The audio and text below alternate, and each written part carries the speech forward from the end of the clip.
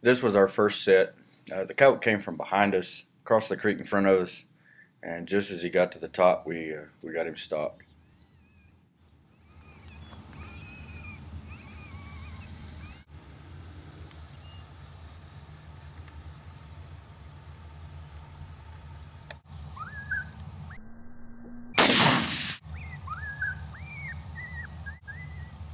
Oh, he's belly up.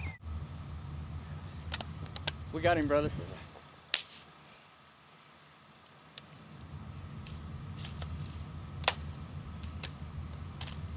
Let's go take a look at him.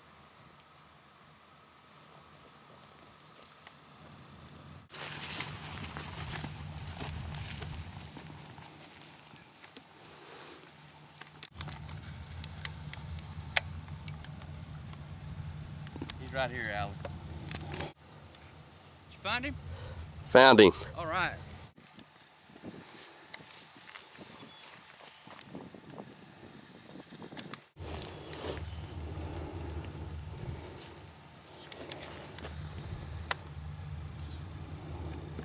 So this is a yoke tote. That's a yoke tote, my friend. See how it drags. Hey, well, let's get him back to the truck, and I'll let you do it since you're the guest. All right, thank you. Yeah, this second set, we set up on top on a flat to pull them out of a draw that belonged to someone else across the fence.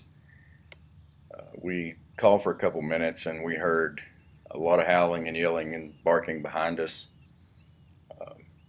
This coyote comes in a minute. I guess he went down the draw and came up on the other side.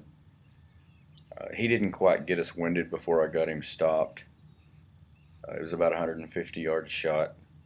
And if you'll notice, right before the shot, as the coyote's stopping, you'll see a hawk that's also interested in what we had going on.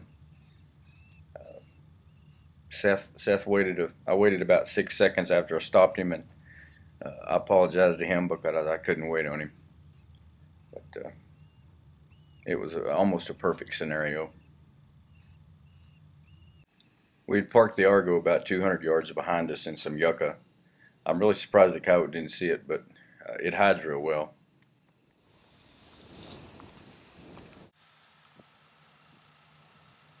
Seth, right here, right here.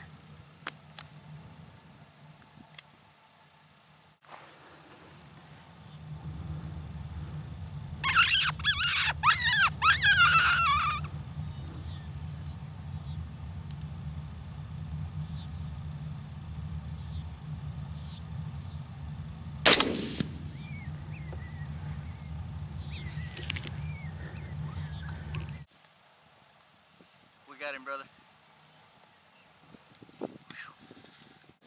That thumped hard. Well, we got her done again.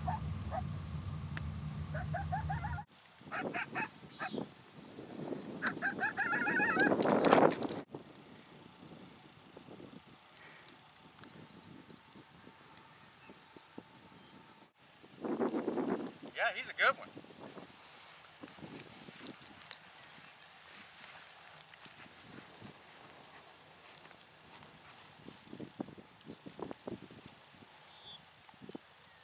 Male. You know what this is, Seth? What is that, Alan? This is a yoke tote.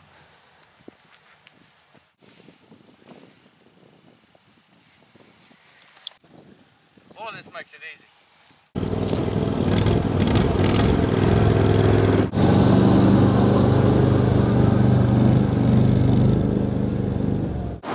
Well, Seth, we had a good morning. Yeah, I had a good morning. Watched Alan get medieval on a coyote. I waited for you on that second one as long as I could, brother. I just sometimes have a hard time waiting. Yeah, that's my fault, but no biggie. The next one, I think I'm going to put the fox paw on my chest and just choke him to death. Don't choke you with the yoke tote. There you go. Thank y'all for watching, and come back and see us.